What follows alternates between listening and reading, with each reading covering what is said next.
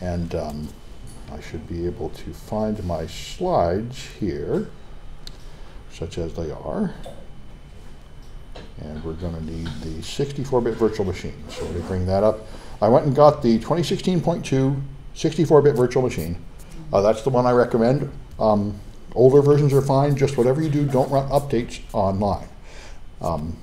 Because as we know, the online updates get you to the latest version of GCC that is total garbage and fouls up all our projects. It even fouls up the 123 projects. The new version of GCC not only compiles into things you can't hack properly, it also compiles into things that just don't work. If you make a simple program that reads 10 characters from the input and then prints out 10 characters, it crashes to the seg fault. So, using the new C++ compiler? well, I can't prove that. I was going to report it to GCC, and I went to their website, and they said, we don't want to hear stupid reports like this. All we want is for you to compile it yourself, tell us every switch in your compiling, every library it connects to, what version of Linux you're on, because obviously they've got a chip on their shoulder about it being something else. So I don't know it's GCC. All I know is if you update Kali, it doesn't work. It could be some library GCC uses. There's some environment variable in Kali or something like that. Anyway, so let's talk a bit about the theory of 64-bit and then just do some demos and just there's some projects you can do about it. So 64-bit assembler is only a little different than 32-bit assembler, but the differences can get you. In the first place, you have a lot more registers. You have 16 registers, and this is a vast improvement over 32-bit, where there really are not enough registers, and you waste a lot of time putting something in the register, using it, putting it back in memory so you can empty up the register to put the next thing in the register, especially when you're calling functions. That makes a significant difference. And they all have to have new names, of course. Now, we originally had A, and then we had AX, and then we had EAX, and we could have had EEAX, but they decided to just go to R for 64-bit. There are 128-bit processors, but I'm not aware of any fully 128-bit processors. There are processors that have some instructions that move 128 bits and some move only 64 bits. The motion from 64 to 128 has not been fast. Nobody seems to care. Anyway, so this is the new hotness, 64-bit. It is pretty much a lie. However, I should mention, now you have all these versions. Like you've got R15, and then you've got R15D for 32 bits of it, and R15W for 16 bits of it, and R15B for 8 bits of it. Of course, you can refer to portions of the register. So you can do math at other scales, and that is something that normal people wouldn't do much, but of course we would do if we were writing shellcode to get rid of all those nasty zeros in the higher order bits. Anyway, however, nobody actually implements all the 64 bits. It's pretty rude. Because 64 bits of addressing takes you, 32 bits is 4 billion. And that's why the maximum amount of RAM you can address in a 32-bit processor is 4 gigabytes. And you can implement paging or something to flip between pages and create the illusion of mapping more, but you can't directly map more than 4 gigabytes. But 64 bits can map 16 billion gigabytes. So it's an enormous number. Far more than you really need, so Windows doesn't bother to implement it all. They do 64-bit operations on numbers you put in, but they don't map memory with a 64-bit address. Windows just uses 44 bits or 48 bits, depending on what version you have. And strangely enough, they don't even make it contiguous. If you really had 64-bit addressing, you'd have the situation on the right where you have from 0 going up to 7 FFFFFFF, and all the way up to F, and that would be the first half and the second half. But for some reason, the way they do it is in Windows is if you have 48-bit addressing, you take 47 bits worth of it starting with 0, and the other 47 bits worth of it starting with Fs. So you have two completely separated blocks of memory. This is convenient for us because the stack is up there, and so there aren't any zeros, leading zeros in the bit of bytes we want to inject, so we can inject strings and take over the machine. I kind of doubt that was their design goal. But anyway, that's the only addresses you will see are huge, very small ones and very large ones. The area in the middle is not actually accessible by the computer. Yeah? Can you explain why that it would be better for us? Oh, it's better for us because if you have, this is what's been happening to everybody who updated their Kali. If you update your Kali, then the compiler compiles position-independent executables, so all the addresses start with all zeros, so you can't refer to any address without injecting like 4 bytes of 0. And therefore, you can't put it in a string variable because of 0 terminates the string. And another thing it does, even if you go to position-independent executables, it frequently starts everything at 800,000. So it's 808000000. And again, you can't do anything. Whereas the older version of GCC that I wrote the projects with start with 0804. Right. So you don't have a null byte, because you can't have a null byte anywhere in the code you inject. And the code you inject typically has to have addresses in it, so but it would be a security measure to move your code to some location and all start with zeros, and that might be what pies do. Exploiting pies should be another brave new world to look into. Position-independent executables appear to start at 0, but they're actually somewhere else. So I'm thinking a lot of the techniques here would not work, but maybe there's some way to change them and make them work. Anyway, but you can inject 1 0. It has to be the last byte in what you eject. So there are a few cases where 1 0 isn't the end of the world, but you can't have more than 1 0 in a row unless you're injecting something other than a string variable. Anyway, so syscall is the thing that replaces int 80. And syscall is how you make a call to the operating system, like the kernel, or typically the kernel, but I think it can be other parts of the C libraries. So you do not have to put data on the stack to call syscall anymore. What you do is you put it in the registers, and there is a strange order: RDI, RSI, RX, RDX, R10, R8, R9, in that order. You can pass 6 parameters, and the number of the system call is an RAX. So there are actually 7 registers used to pass information in. And of course, sometimes, like in a print, you're going to print a whole string, so one of those is in fact a pointer to the string, and the string is probably on the stack, just as a handy place to put it. But the syscall does not directly look on the stack. It only looks at the contents of those registers, and if they're pointers, it'll look for where those registers point. So you can just look these syscalls up. There's a link on L7H on my page that gets you here. So here's some examples. Syscall 0 is read, write. Syscall 1 is, this is sysread, this is syswrite, and on it goes. And you have some condensed information here about how to call it, telling you this one here, syswrite, uses RDI and RSI and RDX for some kind of pointer, the pointer to a user buffer and the size of the buffer. So this will print a certain number of points. And we'll do a couple of these simple ones here as we go ahead. There is a, if you want more details about the registers, of course, remember there's some more exotic registers, like the flags and stuff. You can find out about them at this link. There are whole bunches more of other registers on the side, not used that often, for things like floating point operations. I came across these in one of the CTFs. There was a buffer overflow with a canary value stuck in the floating point registers.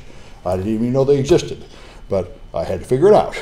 The first thing you do is stick something in there, then it would call a subroutine, and then if that value was not the same, it would crash instead of letting it come out. So you had to figure out what it was, fetch it out of there, and restore the canary value, or you could not overflow the stack and take over the program. So anyway, so there are opcodes, of course, and 64-bit opcodes are not necessarily the same. Operations are not the same as 32-bit.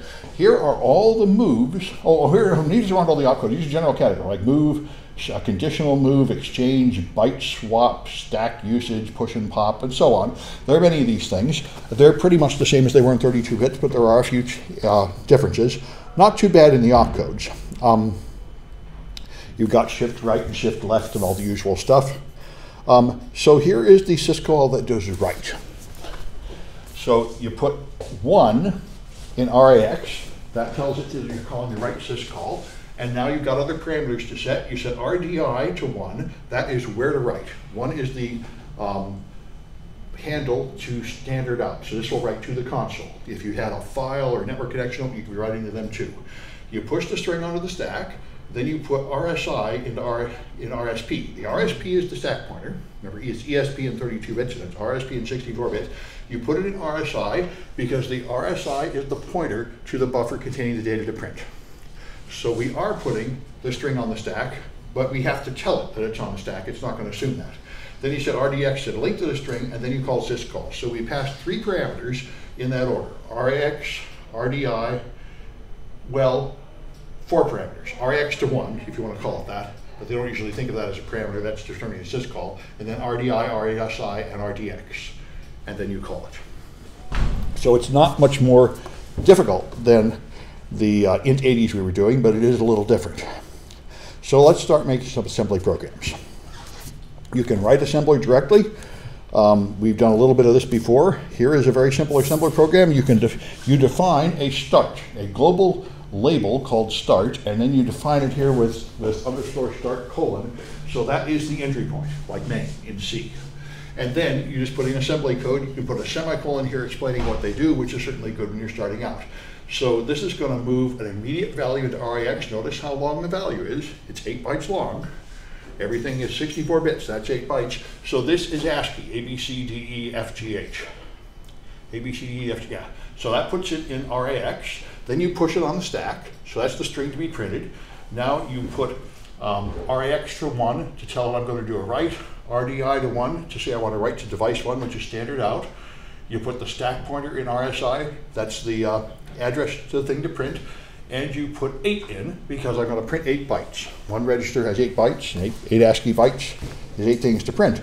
So when you run that assembly code, you can, now when you compile it, you can compile it with YASM. There was something called NASM, I think, and the latest version is YASM. You could just apt-get install it in the modern 64-bit Kali. So you assemble it to 64-bit Linux code. That's ELF. ELF is the format, executable link format. That is the equivalent of a PE in Windows. All Linux executables are ELFs. Windows executables are PEs. So this is 64-bit ELF. We're going to take this assembly code and turn it into object code in this format. Now you have to link it, connecting it to libraries and such. Even if you aren't using libraries, you do have to go through a linker. It's LD. So we'll put the output here and take object code as input. So this will load it in memory and connect it to whatever else has to be connected to make a complete executable in this file name, which I called abc1.out. And then you can just do /abc1.out to run it, and you will see it prints the letters backwards and then crashes because I didn't do any exit, 0. I didn't do any return. It just executed these instructions and then continues to process whatever junk happens to be in memory as if there were more instructions there. So this is very sloppy stuff. So let me go look at my virtual machine. Let's do some of these. Also, did you get a free null byte? A free null byte? Because your string doesn't end with a null. It doesn't, but I don't need it to because you tell it the length. Oh, you tell it. Yeah, this is not C's print. This is print NF. Right. Yeah, I know. I had the same feeling at first. So I've got them all here. If I nano abc1.asm, there it is, and my nano colors parts of it, which is not necessarily helpful, but anyway. So if you run it, it's abc1 .out. I don't know why I called it .out, but I did. Okay, so that does that, and then a segmentation fault because it doesn't return. So we have to add an exit, so that's in the next one, abc2. So this is exactly the same except for the last 2 lines. And the last 2 lines, just put 3C in RAX and then do a syscall. 3C is exit. And this one has no parameters. So now, instead of just continuing to attempt to execute whatever junk happens to be in RAM, it will exit back to the operating system cleanly. And so if you run that one, it prints the 8 bytes and doesn't crash. So this is what the latest GCC cannot do. At the end of main, it crashes instead of returning back. Anyway, all right, you may have noticed that the bytes are backwards. That's kind of rude. Now there are various solutions. You could make something that moves the bytes around, or you could just be incredibly wimpy and just put them in backwards in the first place so that when it reverses them, they'll be right side, and that's what I did here. Just put 41, 42, 43, 44, just the way we're used to in debuggers. That's the way you put strings if you want them to come out right. Otherwise, it's exactly the same. So ABC3 out, what did I do? Perhaps I didn't compile that one. Looks like I need to compile that one. It's just as well. All right, so let's compile that one. It's YASM. Okay, and it's ABC3.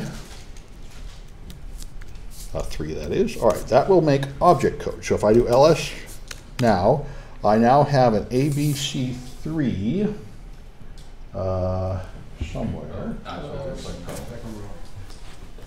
Yeah, an ABC3.asm, and ABC3.0. You can't execute object code, but it is binary machine code, but it needs to be linked in, and you do that with the LN, or LD, I think. Here it is. So I'm going to take the ABC object code, and I'm going to put it in a file called abc3.out. All right. And now I can execute that, and that prints them in order and then doesn't crash. Now I don't have a carriage return at the end. That's a character 10. I'd have to print more than 8 bytes, or I'd have to replace the H with a 10 or something if I wanted to do that. I wonder if we can do that. Anyway, we'll get there. All right, so now, so we've been here, and you'll be doing this all in the project. So there's letters in order. Now, the next, we might try storing a string somewhere. Right now we just have 1 byte put literally in a register. So we're really limited to just 8 bytes. And that's kind of sloppy. So now we ought to move up to the glory of having a string variable. And you do that by having a data section. Now I got a data section and a text section on this one. And the data section now has a string. DB is defined byte. There are different kinds of variable types. There aren't very many of them. But these are byte variables, which is short integers, 1 byte each. So I define byte in the quote to tell it I want all that hello world followed by a byte of 10, which is a carriage return. So that is 5 for hello, 5 for world, 1 for the space, 1 for the screamer, and 1 more. That's 13 bytes total. So when you print it, you've got to put RDX of 0xD, which is 13 bytes. And then you do a syscall to print, going out to a descriptor of 1, and then you exit. So it's just a very small variation on the previous one, just to add that text.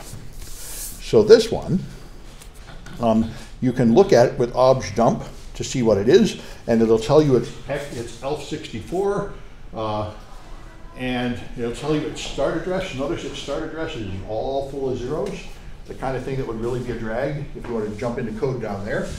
And here's the symbol table, which comes out from object dump. You have a text section and a data section. The text section starts here at 400,000, which is the same place that Windows thinks all their programs are.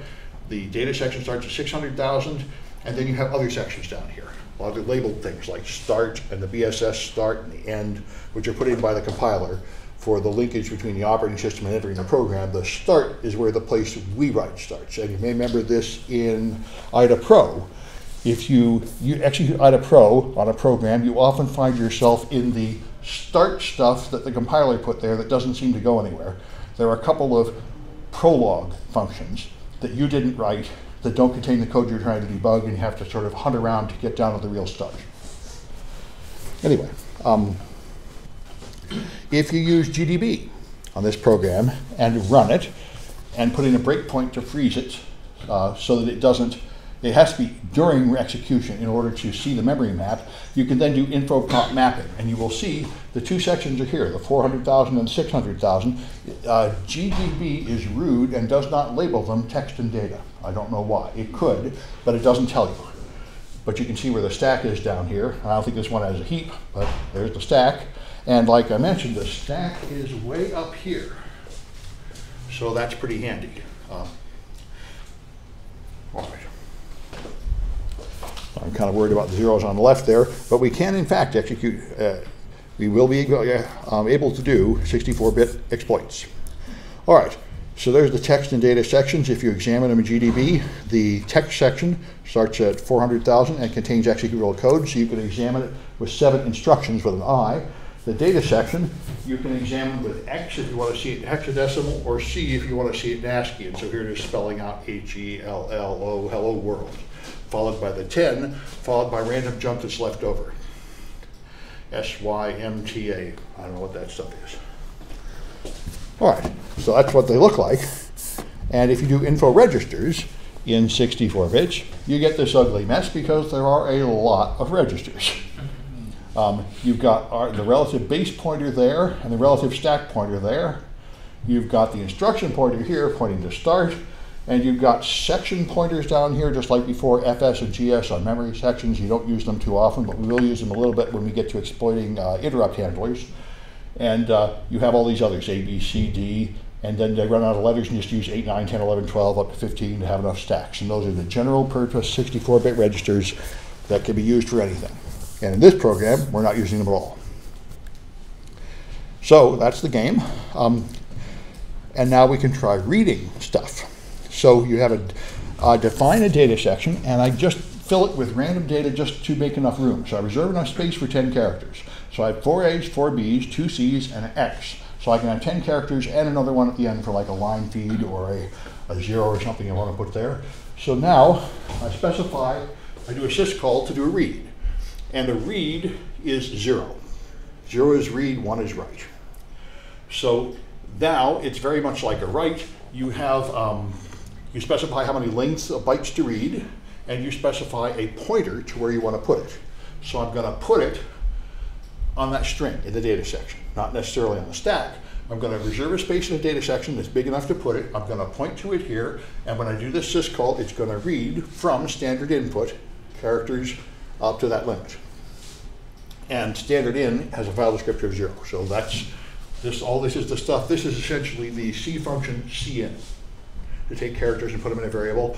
Although it's cin with a length limit, so you won't have buffer overflow. So this will read up to 10 characters from the user and put it up on that variable. And this will then print it out. Just print out the same 10 characters so we can see what it got, and this will then exit. So it's very small variations on what we've done. And that is what I called read.asm. So let's take a look at that one because it doesn't do what you might think it would do. So let's make sure I've got it right, read.asm. So I've defined space here with 11 ABs, 4 A's, 4 B's, C's, and an X. I've specified to read 10 characters and put it on that string variable. You don't have to have hexadecimal addresses. This string 1 is interpreted as a label you defined, which is a small bit of convenience you get from assembler. It's slightly bigger than machine language. Down here, I just print 10 characters and exit. So that's read.out. Okay, when I do that, I can put in hello. And what I get back is hello, followed by carriage return BBCC.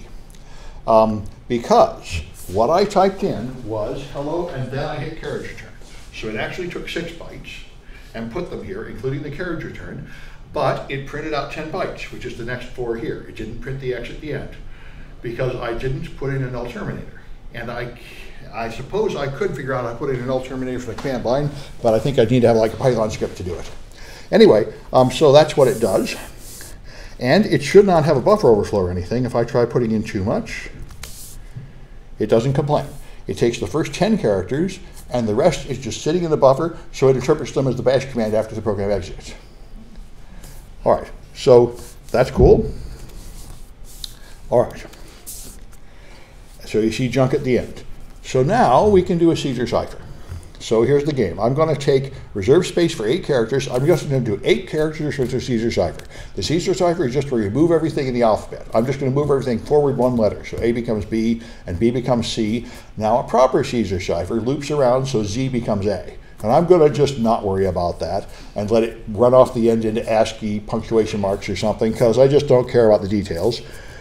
So I'm going to start here. I'm going to have a pointer to the string in RSI. And this is going to make a system call, which is going to read. It's going to read 8 bytes from the user, and it's going to encrypt it with the Caesar cipher. So it's going to take those 8 bytes and put it on top of those A's and B's, just the way we did, because the pointer is string 1, which points up to string 1. Then it's going to set RBX to point to the string, and here it's just going to add 01010101 to it, which means, by the way, something sort of nuts. If one of those bytes were, for example, FF, then this would roll over and add 2 to the next one. So this is a pretty sloppy Caesar cipher. This is what sloppy programs do. They do the right. This is what Microsoft recommended. This is what Microsoft's official rule was until 2002. They said, don't bother worrying about any edge cases that don't make any sense. Just assume that you have honest users trying to put in reasonable input and get the job done. So you can handle normal typos, but don't worry about nonsense like null bytes and FFs and things like that that are not part of normal business. Because we don't need to worry about hackers. So that's the point. This is the simplest way. So I'm just going to add this 64-bit constant to that, and then take RCX and put it in the location pointed to by RBX, which is going to put it on top of that string, and then just print out the string. Okay, so that should be a Caesar cipher. So let's play with this one, Caesar.asm. Now, just take a look at it and make sure it looks good. All right, there it is. Reserving a space. Here it is, adding that 64-bit 0101 to it. That's the game. So the first thing I have to do is compile it. with Heasman. So it's going to be Caesar. All right. Now when I compile it, I get an error message. Value does not fit in 32-bit field. And it might not be obvious what that means. We'll just carry on. It's only a warning, right? It didn't stop it. So we'll just pretend that doesn't matter and keep going and see what happens. So now we're going to link the Caesar. And it's going to be Caesar.out. All right. So now I can run Caesar.out. Okay, and I can put in hello. And I get the H goes to I, the E goes to F, the L goes to M, and the O doesn't change. So now I might wonder why that happened. So it would be worth looking at the assembly, at the machine code that was created by this thing. And I think I can do it with, say, GDB. Probably various ways to do it. Let me try this, and I'll go back to my notes if I get confused. Caesar.out. We can run this thing in GDB.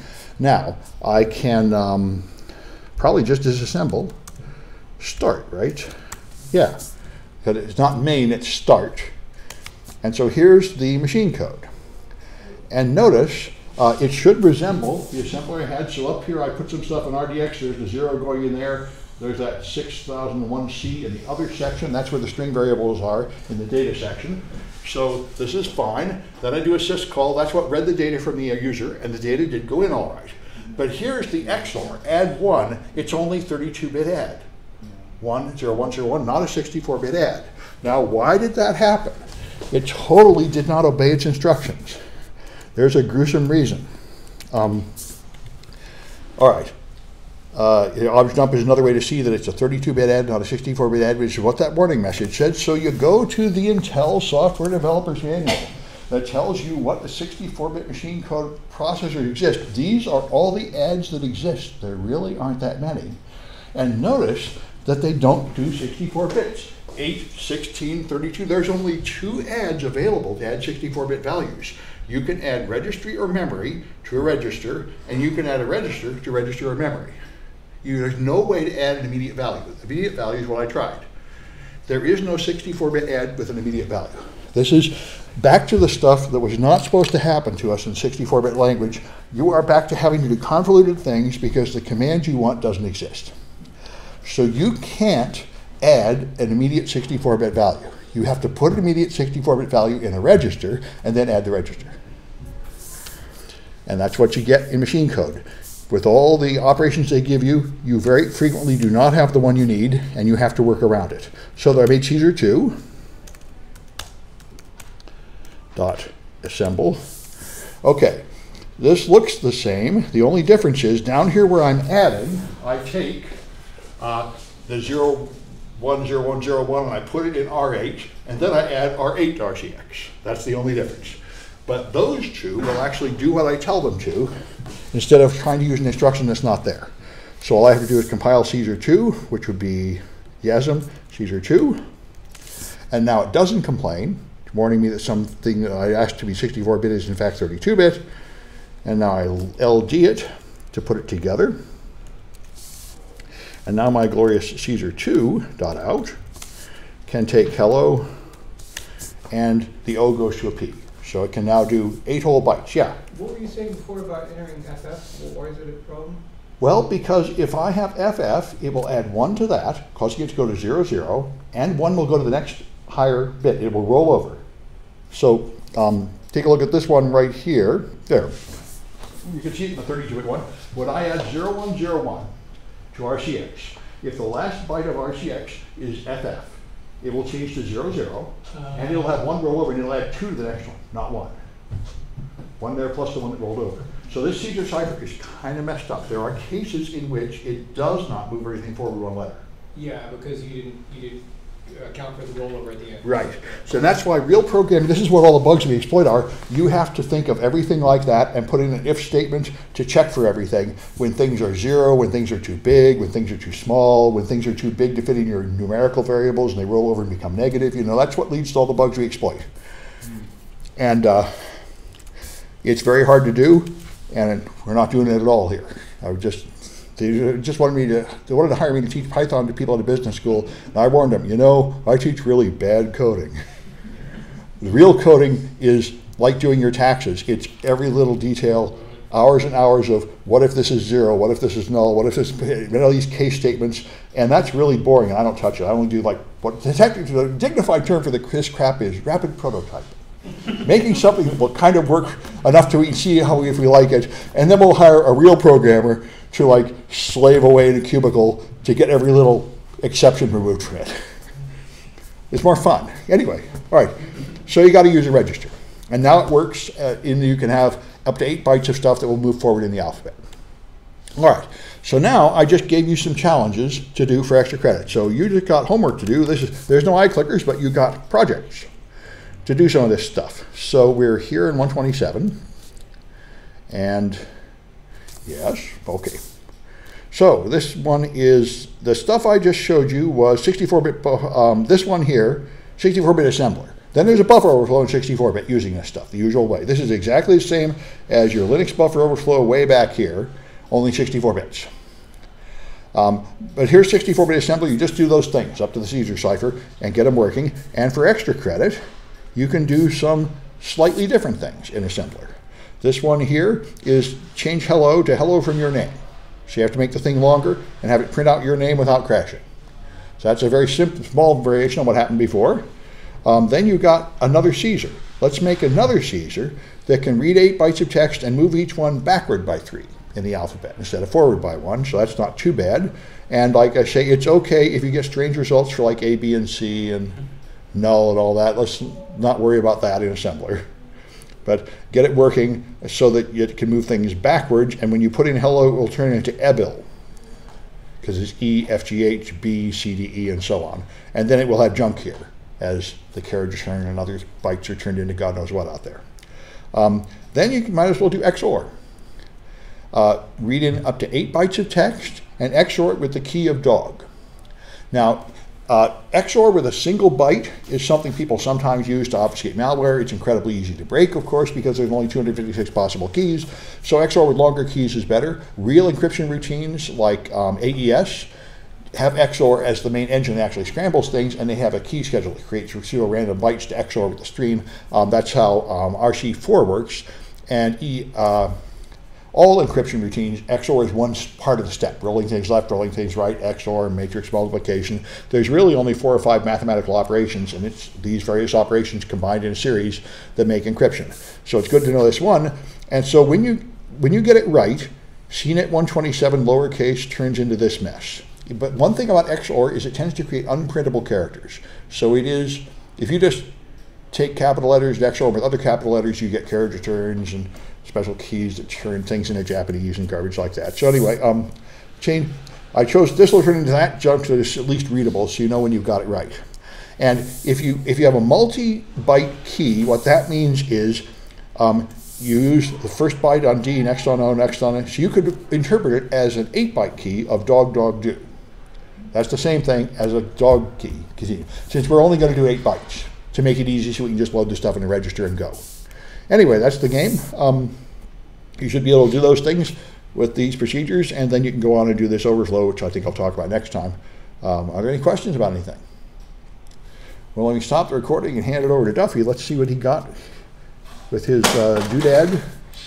This is 127, chapter 7.